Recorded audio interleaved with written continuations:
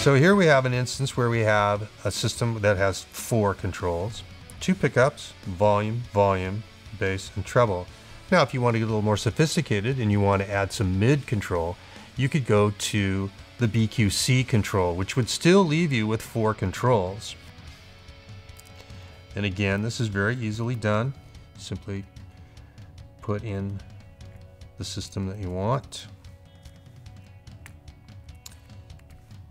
Input.